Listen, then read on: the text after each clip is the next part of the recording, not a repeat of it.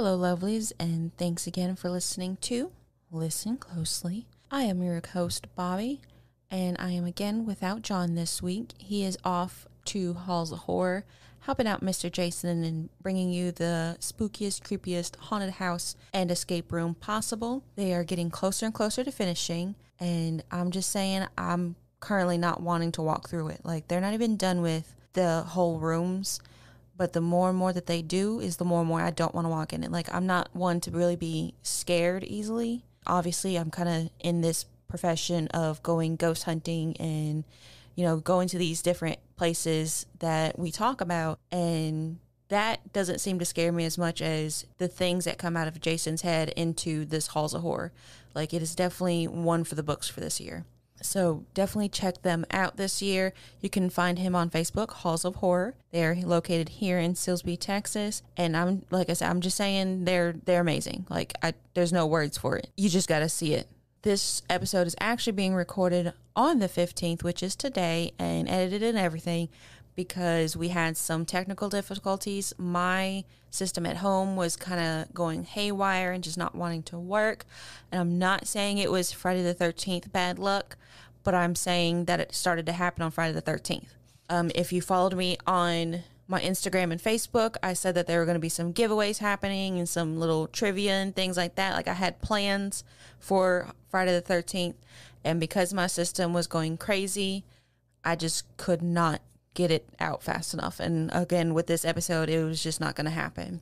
So we had to re-record this episode. So this is a brand new recording. That's just kind of what we work with in this kind of business, and that's fine. But definitely keep staying tuned for different giveaways. There might be some smaller ones happening, and this is going to be happening all spooky season. So like from August until Halloween, maybe even past it. I don't even know. But definitely keep listening in, listen to the episodes, check out my Facebook, my Instagrams, my TikToks. You never know where I'm going to do a giveaway or what I'm going to ask you to do for said giveaway. I might say, just follow me on Facebook, and then, bonus points if you follow me on my other social medias. I'm not sure how I'm going to do them exactly, but you definitely need to tune in because there might be some Halls of Horror tickets. We're going to be partnering with Halls of Horror. I'm so gracious that Jason's going to allow us to help him out. So definitely keep listening in for that. They're still going to happen. They're just a little bit delayed because of these technical difficulties, but they're still coming, and you don't want to miss out. For this episode, we are going back to Huntsville for part 2 of Demon Road. So this one is actually over the Martha's Chapel Cemetery. And I'll real quickly want to make a note that the Demon Road and Martha's Chapel Cemetery is not actually in Huntsville. They are actually about 7 miles southwest of Huntsville. So like the outskirts of Huntsville nowadays, if that makes any sense. It's not in the dead center of Huntsville or Huntsville. It's just the barely outskirts of it. So I just want to make that known because when my husband tried to look up some of these things, he was like, oh, it's not actually in Huntsville. No, it is not actually in the town of Huntsville. It's off on the outer skirts of it. So I just want to real quickly give that little note just so that way we are clear on where this is. It's about 7 miles southwest of Huntsville. Again, this is down a dirt road. You take Demon Road, aka Bowden Road, to get to Martha Chapel Cemetery Road, which takes you to Martha's Chapel Cemetery.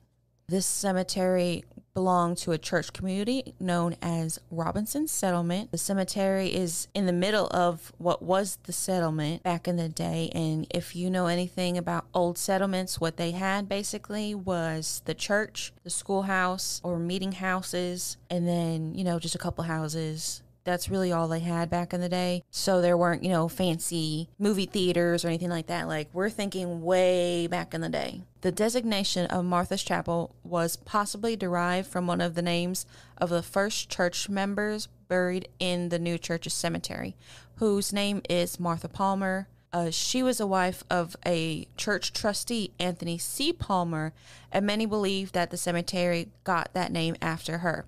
Now, this is the new cemetery for that church. So there were 2 different cemeteries. You had the cemetery, like the regular older one, and then once they kind of grew up some and they needed more room, and obviously, they built different churches and chapels and stuff. Well, they had built another one, or the newer addition to that cemetery, and that's how they believe that Martha Chapel Cemetery got its name.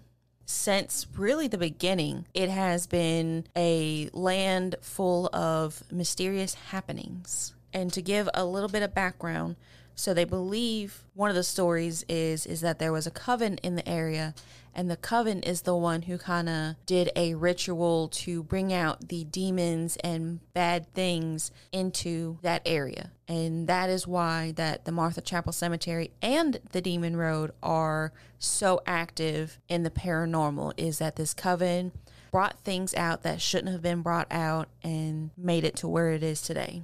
If you listen to Demon Road, you heard about that pale creature, monstrous thing that kind of hides in the bushes and on the road and seems to jump out or, run around, and you can't look at him. So he calls that cemetery his home, but then he also ventures out into the forest and onto the road leading up to the cemetery, which is why I said Demon Road. Like, you have the actual Demon Road, which is Bowden Road, but then off of Bowden Road, you have Martha Chapel Cemetery Road, and that one is the one that I believe people see more things on, because that's the one leading into the cemetery, into the craziness. And while we're talking about this, faceless monster demon thing, I want to real quickly point out something that I didn't actually think about when I was recording last week's episode. It was actually my father who pointed it out, while listening into it. And he made mention to me, and I was kind of like, oh my gosh, I didn't even think about that. So if you've ever watched really any horror, demon, paranormal movies about a house being haunted or whatever, or poltergeist, or if you've watched any of the shows that have to do with those things, you will know that the demons or the darker forces will portray themselves as children to get you to basically invite them in and let them stay. So what they do is they kind of do this trickery thing where, if you see a darker energy, obviously you're going to try and get it out. Like, you don't want it to stick around. But if you see this child entity, you're more willing to be like, okay, well, it's just a child. I feel sorry for him or her. I don't want anything bad to happen to that child. I just want to protect them and love them. And that's just our nurturing nature. So we're more willing to accept the child into our lives or into our houses or whatever have you. And that's how the dark forces enter and then remain, is because they portray themselves as children. Last week, I talked about this, monstrous demon thing that kind of comes out in and out. But then I also talked about this child, and I didn't really think about it, but the child and this monster both have these glowing yellowish eyes. And my father was like, well, maybe they're one and the same. I didn't think about that, but now that he's got it in my head, I've been thinking about it nonstop. And I'm like, oh my gosh, that makes sense. If you see a child, on this tricycle riding down this lonely dirt road, you're wanting to help him. You're more willing to advance forward to this child and, ask him questions. Why is this child out here in the middle of nowhere on his bike, riding this road by himself? Where is his parents? Like, you're wanting that nurturing part of us comes out. And we want to help him. And that's how we kind of get sucked in more into it. And it kind of brings us closer to the cemetery where this demon kind of comes out and other shadow figures and, voices kind of come out and come to play. You see what I'm saying? Like, it leads you into it. Like, it draws you closer to the bad. So that's just something I wanted to throw out there real quickly because, this monstrous demon thing does reside within the cemetery. If you listen to the different movies and different documentaries and things like that, they can portray themselves as children to bring this, bring the sympathy and the nurturing out of us. So I just wanted to plant that little nugget, see what you guys think, because I, again, did not think about that until after I recorded it. I was already starting to think about this episode. I haven't really got that out of my mind now because now it's making more sense that the child, because, the child had glowing eyes too. Why would the child have glowing eyes? Or why would the child be able to create this fog and, creepy stuff happening? So that's just one little nugget that I wanted to pull out there for you guys. Let y'all kind of talk about it, see what y'all think about it. Let me know. There are different things that happen down this cemetery and down this road. One of them is kind of on the funnier side, but it's also kind of creepy as well. So back in 2010, a woman described an encounter that she had while visiting the cemetery with friends. They saw this like bizarre man kind of just walking through the cemetery kind of aimlessly, like, not really bothering anything. And he just kind of disappeared. Like, he was there. He was kind of walking around there like, oh, that's kind of weird. Like, why is he just walking around this supposedly creepy haunted place? And then, like, he's gone. So she didn't really think anything of it. Some days later, she's climbing into her shower. She turns to close the curtain. And in the doorway stood that very same man that she had seen in the cemetery. The man faded into the fog or into the steam as the woman started to scream for her husband to come to her aid, like to come help her. Like, hey, there's this man staring at me. That's just one of those weird peeping Tom ghost stories. Like, it's kind of funny that it's a peeping Tom as a ghost, but like it followed her home. If you actually think about it, like, yeah, it's kind of one of the funnier sides of the ghost stories, but the fact that something attached to you and followed you home, and again, who's to say that it actually was a man? I don't know. So that's just one of the different ghosts. Apparently there's a peeping Tom, or he was back in 2010. I haven't gotten any research that says he is still around. So it might have just been a one-time thing. I mean, I don't know what the woman looked like or anything. That's just one of the accounts that happened. There was also several accounts actually, of hands reaching out from the graves. So if you think about, all the zombie movies you've ever watched and how, you see that one hand starting to protrude out of the grave and kind of grasp to grab onto anything or grab onto somebody, that exact thing has happened in this cemetery. So there have been hands coming out of the graves trying to grab onto people or grab onto just the ground to kind of like pull themselves up. That has also happened. And again, that also plays along with the handprints that are seen on vehicles down actual Demon Road. There have been plenty of vehicles who have gotten those handprints, as well as, if they kind of sit still, they've gotten those pushes along the vehicles to kind of push them. So that's just one of those creepy things. Is it somebody trying to come actually get you? Is it somebody that's trying to attach to you? Or is it them trying to push you out to say you leave, you don't want to be in the cemetery? Again, I don't know. But one of the creepiest things I think that there is what happened with Google Earth. As I told you last week, Google Earth caught something. Like, there was something. So if you know anything about Google Earth, basically you see those vehicles, they'll travel down the different roads to give you a realistic look into what you're seeing. Because if somebody just sees a map nowadays, they don't really know how to read it as good as like my sister, she knows, okay, at the McDonald's, you're going to turn left. If you tell her, turn right on First Street, she has to pay attention really hard to figure out which one's First Street. Google Earth is one of the amazing tools that just helps us really see the surroundings and see the areas, and also helps us visit places that we can't exactly visit. I mean, I've even done it to where I've looked on Google Earth and looked at Chernobyl. So you could actually see Chernobyl right now in Google Earth, and it's kind of cool. But the kind of crazy thing is sometimes Google Earth catches things that it probably shouldn't capture. This is actually one of those things in the Martha Chapel Cemetery. So in the street view of the Google Maps or Google Earth, you see something in the picture, and I'm going to post the picture. In the first one, you don't really see anything. So in the first photo, you see a couple of headstones and then a couple trees. Nothing looks out of the ordinary, but you can zoom in to what you're actually looking at. Like if you're looking at a house, you can kind of zoom in closer, because obviously there's no road into that house, but you can still zoom in and see, little details. So in the photo, what you're looking at is, a couple of headstones, some trees. It looks like a gorgeous view.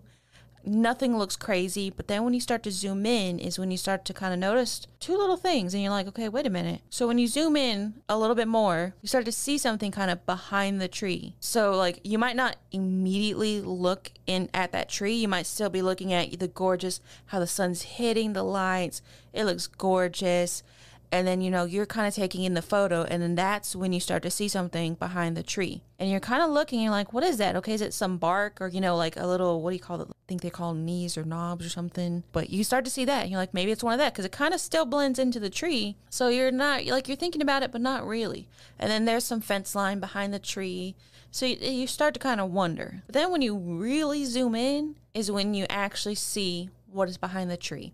So this Google Earth and Google Maps thing really happened in 2018. So don't try to look on Google Maps now. It is not there, but you can still see what they saw back in 2018 thanks to the internet and what is actually behind this tree. So behind this tree, once you've zoomed in well enough, you see a face peering out at you, like playing hide and seek almost. Like I'm assuming it's a girl, because if I'll post the pictures, but it looks like a little girl to me. And she looks like she's just kind of like peering, like, hey, peekaboo, I'm here. Kind of creepy, right? So you're focused on this little girl playing hide and seek almost at you. But then when you actually start to look even closer, there's quite possibly something even further back. Because I told you there were two things. So you have this creepy little girl who basically is about the same shade as the tree. She looks to be almost in like the shadowy part. Yeah, there's not that much sun hitting her, but even then she's still pretty pale. Solid, like, so you can't see through her, but she's still really pale. Like there was nobody in the area with this Google Earth. It was just, they took a picture of this graveyard for Google, and then that's it. So there's nothing else with this. It's just that little kid. But then, like I said, if you look further past, you'll see the fence line, and then you see something dark. And then you're like, okay, well, what's that? Maybe it's just something stuck to the fence, because that's kind of what I thought initially, was that it's just something stuck to the fence. But then if you kind of look closer at it, it also has kind of this human-shaped, like you can kind of start to see like almost like a head and shoulders drooping down into something. I can't say that it's for sure a person. And like I said, it could still very well be something on the fence. But where it's at on the fence, there is a lot of sunlight hitting it. So it should be very well lit up to where you could see all the tree branches and, limbs and brush around it are lit up. You can see it very well. But that one is like in the direct center of this lit up area, and it is pitch black. You cannot see it. So I don't know what that is. Is it that, monster, creature, demon thing off in the distance? Because there's still more cemetery past that. So is it that? Is it a shadow person? Or is it something stuck to the fence? I don't know. Like I said, I will post all these pictures up on my Facebook and Instagram so that way you can see them. But that is, again, that's one of those creepy things I can't tell you. The Martha Chapel Cemetery and Demon Road are both notorious for things happening. I posted the Demon Road on some of, Facebook groups that I'm in to kind of help promote it. And I've had people who say, nothing absolutely happened. That's just a joke. Whatever have you. I didn't experience anything. To others saying, I'm not going to say what happened to me, but I'm not going back. So that's one of those things that you may see something and you may experience something, you may not. Kind of the same thing with the things following you home. You may have something follow you home, you may not. You might have that peeping Tom coming after you, trying to take a quickie look at you. That would creep the crap out of me, but again, it might not happen. Same thing with the Bragg Road and everything else. You might experience some things, you might not. It kind of depends on how you interpret things. Me personally, I've never experienced actual physical things happening. Whereas my husband, you all know, he experiences things, he gets the feelings, and he's seen like actual things. You should know if you listened. By the way, you should listen to past episodes. But he has actually seen some things. And if you believe, that's another thing. If you believe, I'm sure you're more receptive, you'll see things. But if you're one of those closed off persons that's like, ghosts aren't real, this is bull crap, I don't know why anybody believes this, you're probably not going to see anything. You're probably not going to experience anything, but you might.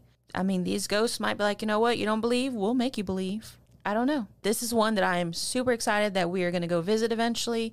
I don't know when exactly with the whole, my work schedule, his work schedule, Halloween coming up with the Halls of Horror that we're helping out. I can't tell you when we're going to go visit.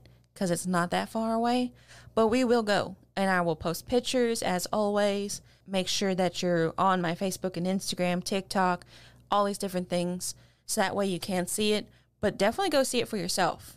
I mean, I'm not saying go in the middle of the night and get the demon pale pasty guy or the peeping Tom after you. You can go during the daytime, but go check it out. I mean, that's one of the things that I do is I try to keep these things local so that way people can go visit these areas that are in my area or, you know, kind of make road trips out of it. That's what we do. We go and we visit different places, and even just for the history itself. It is a beautiful area. This is a historical marker. I will post a picture of the historical marker as well as, you know, the information on that. But it's just one of those things to get out and do stuff. You don't have to spend money to do these things other than gas. That's all that we have on Martha Chapel Cemetery and the Demon Road. Crazy stuff's happening. I can't explain it. All I can tell you is listen closely.